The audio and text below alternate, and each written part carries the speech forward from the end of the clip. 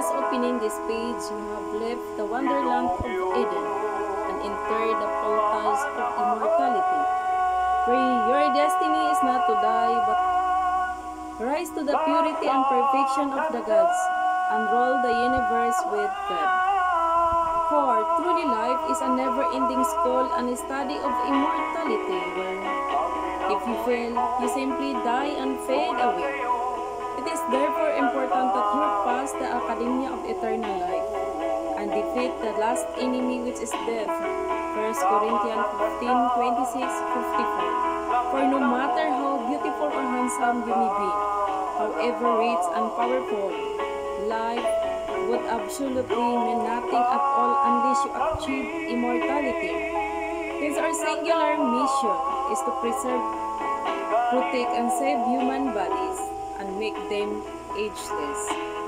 For in reality, the souls have no problems, as they are the conterminous with figures or forms, and their lives are fundamental difference with all Christianity.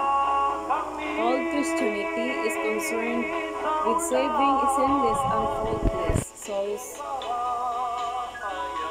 New Christianity aims at creating ageless bodies. New Christianity and timeless minds, for indeed the most authentic form of salvation is salvation from death and transition to eternity. And Tagalog, maligayang pagdating sa immortalidad. Ngunit binuksan lamang ang pahinang ito at iniwan mo ang kamanghamanghang mga ideyang sakop at pumasok sa portal ng immortalidad, kung saan ang iyong kapalaran ay hindi mo mamatay. Ngunit tumaas sa kadalisayan at pagiging perpekto ng mga Diyos at mamumuno sa universo sa Diyos. Sapagkat sa totoo lang, ang buhay isang walang katapusang paaralan. At pag-aaral ng immortalidad kung saan kung nabigo ka, mamamatay ka at mawala. Mahalaga na ipasa mo ang akademya ng buhay na walang hanggan at talunin ang huling kaaway na kamatayan. 1 Corinthians 15:26-54.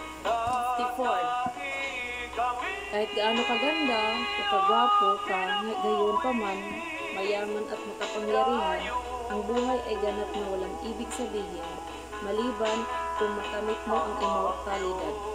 Sa makatwid, ang isahan na misyon ay upang mapanatili, maprotektahan at mailigtas ang mga katawan ng tao at gawin silang angeles, sapagkat sa katotohanan ang mga kaluluwa ay walang mga problema dahil sila ay may mga numero o kurba at mayroong kasinungalingan ang aming pangunahing pagkakaiba sa lumang Kristyanismo at matandang Kristyanismo ay nababahala sa pagsave ng mga walang kasalanan at walang kasalanan na kaluluwa.